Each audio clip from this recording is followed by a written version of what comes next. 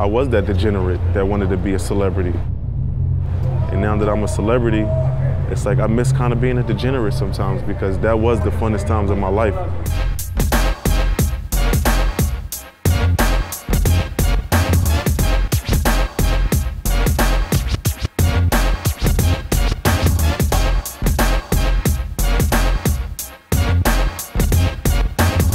My name is Stevie Williams.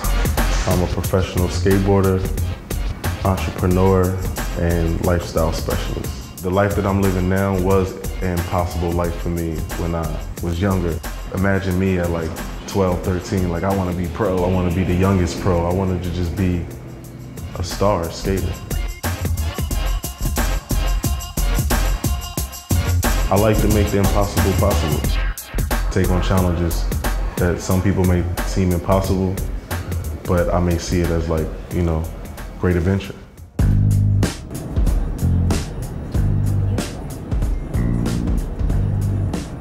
I had like hitchhiked around my birthday in December and then made it here by like January. I went to Costa Mesa first, where I got to Element and was like, yo, I'm here. They're like, yo, what the fuck are you doing here? Your mom is calling here and she's going crazy and you popping up here, like we can't have that. She's talking about suing us and I'm gonna get arrested. I'm like, fuck it. Like, you know what I mean? Let me get some product, let me get some boards, let me get some money. I'm about to go skate. Like, she ain't coming to California. She can't even afford to get here.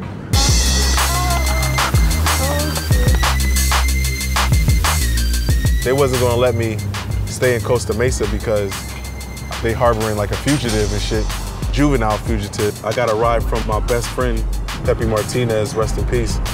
Him and a few other dudes drove me into San Francisco. They dropped us off in a Tenderloin, so everything kind of worked out pretty dope.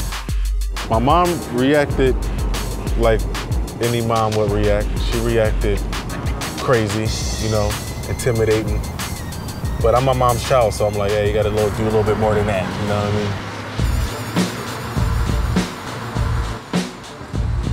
mean? Coming into this crib right here, this is the spot right here, yo. This was like the projects of the TL. Everybody in this building that skated was everybody that I always wanted to meet. When I got into the building, they was like, who is this dude? And they was like, yo, that's little Stevie from Philly. And everybody's like, oh shit, you in California? And I got accepted like that night, and I was just one of the boys. A lot of people from the East Coast don't get accepted by the San Francisco skaters, so it's like, oh, if you go out there, they might not like you, or they might focus your board, or they might vibe you. And I'm like, nigga, I'm from Philly, man, fuck them. You know, I go out there like, I don't give a fuck. As long as I make it out there, I'm straight. And Pat Washington, he told me I could stay at his house. Right when we was like pulling up to Pepe's house, ironically, Pat Washington was just standing on a corner. And my man Pepe was like, there go Pat Washington right there. And I'm like, oh shit, bet. Walked up to him and was like, yo, what's up? And he was like, who you? And I'm like, yo, what's up? I'm Stevie, what's good? He was like, what you doing out here? I'm like, yo, you said I could stay at your house. He was like, nigga, I'm homeless. I'm like, you homeless? He was like, yeah, I don't got no house. He was like, I could show you where to put your clothes at. You know what I'm saying? And I could show you where we can kick it at. And we just gotta find a place to stay every night. It's called couch surfing. You might not even have a place to stay, or that couch might pop up at the last minute, or like it's like 4 of y'all, and y'all all trying to find a place to stay.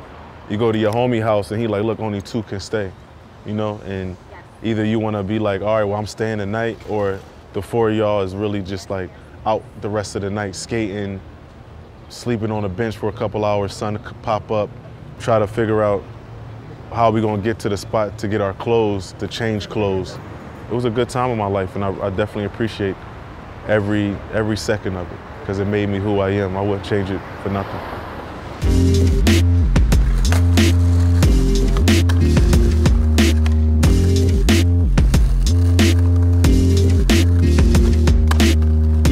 It's a new spot? It's the only spot? It's a new spot? What's up, yeah? I respect y'all niggas for holding this spot down. What's up, Dill? How you doing? What's up, Chris? As skaters, you find routes into the city. Skating through the city, you get to be the city. You know, watching out for the cracks, skating through the cars, hearing the horns, skating through crackheads. This was our route coming down O'Farrell, going through all of this, maybe stop at the liquor store, maybe meet somebody right here, they coming out the building. This is before cell phones, Instagram. It's before all of that stuff. It's just like word of mouth communicating, telephone calls, meet us here, everybody meet up, go skate. That part of my life changed me from just being a Philly dude to like, yo, I'm a part of Frisco too. And I always had Philadelphia and San Francisco that made me who I am.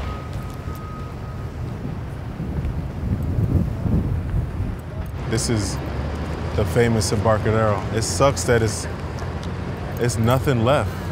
It's like, see that? That's like a shadow of what used to be here. All of the skate tricks was learned here. It was filmed, sent out into the world. And if you could make it here, then you can make it in skating. And that was my dream, to come to Embarcadero and make a name for myself, get on a really dope company, turn pro one day, and be famous. But when I came here, you couldn't skate here no more. You get chased by the cops, $200 tickets. Same thing that happened at Love Park, but it happened here first. So everybody migrated to a new spot. So I'm gonna go over to Pier 7, and that's where I got down.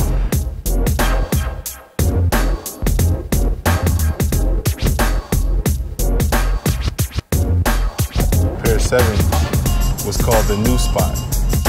This became the new Embarcadero, and this spawned my career, Carl Watson's career, Rob Welch's career, a lot of people's career that didn't get a chance to get a thorough run in Embarcadero. Everybody would hang out here at Pier 7 and skate here all day, film, take photos, go back into the city. So it's like skateboarding lifestyle. Like, I live my life that way. What's up, you punk ass nigga? When my money got low, it got real bad, and times was tough. And that's when I really stepped my game up, skateboard-wise, and I stepped it up here at Pier 7. Like, this exact place is like, fuck it. I only got $200 left.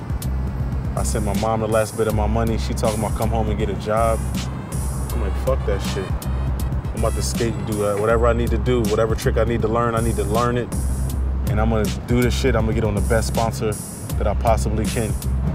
And I did the trick on that ledge right there that still has never been done to this day.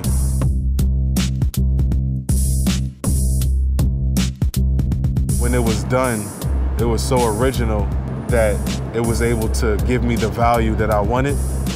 And that is one of the tricks that sparked my whole career.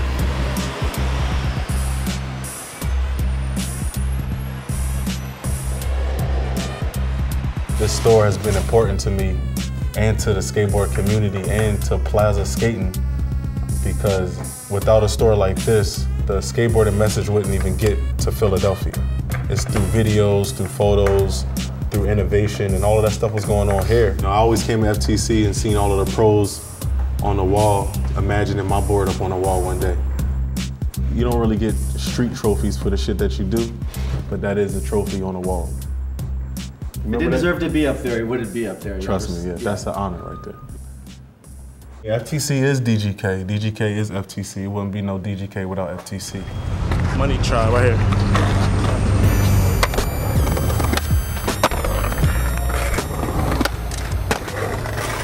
DGK is what me and my homies was called when we was little kids. Dirty Ghetto Kids.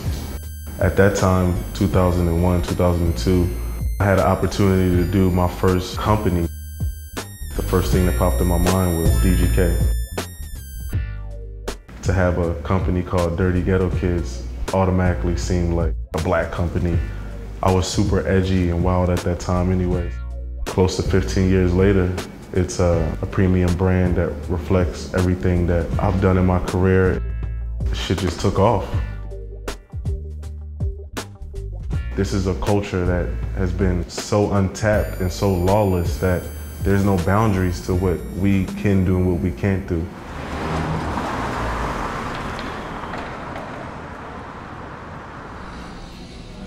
This was an old bank. I don't know if you can see. The vault is over there and stuff, but we pretty much flipped the bank that was on Fairfax. So KO Corp is a distribution company. There's 4 brands: DGK, Expedition, Organica, and Gold Wheels. All of the brands have a lifestyle appeal to it. DGK is like inner city brand. It wasn't until I realized what I had at my distribution company with my partners. We had a brand that stood for something that was new, and seeing how we all grew up together, being able to bottle it into a brand and then be able to sell it to our fans across the world. Skaters, we can identify if you're original or not. Your personality like reflects your style, like the way he do his tricks and stuff. Nobody's gonna do it like him. He's original. Everybody's style is different. Yeah. And I love being a skater. They still having fun, you know what I mean? And I can't front, yo. I lost that. I lost that for a while. I raced to get to the top, and it just left little voids in my life that I knew that, you know, at one point in my life, like, damn, I wasn't like this. And then I started looking back and remembering how it was when I was couch surfing or just walking around the city, imagining how things could be. I didn't think I was ever going to do anything. Growing up, the way I lived my life, like this far in my life, I thought was never really promised. I never really thought that I would be this age, this successful. I'm from one of the dirtiest, roughest parts of Philadelphia, and the dreams is to make it out, no matter how you do it. And I just so happened by doing it by skateboarding, nobody thought it would ever happen. Nobody even really supported it. Like if it was like I played basketball or I was doing something popular from my neighborhood, but it don't matter. What I do now and how I've done it was actually able to change the culture and shift the culture our way, so it's respected now. If my mom or my dad or my friends or my neighborhood or my community or my race didn't get my goal, I did, and I went for it. DGK is my legacy, is what I stand for. The kids know about the legacy, the brand, and they love it. They don't have to, but they do, and I'm psyched.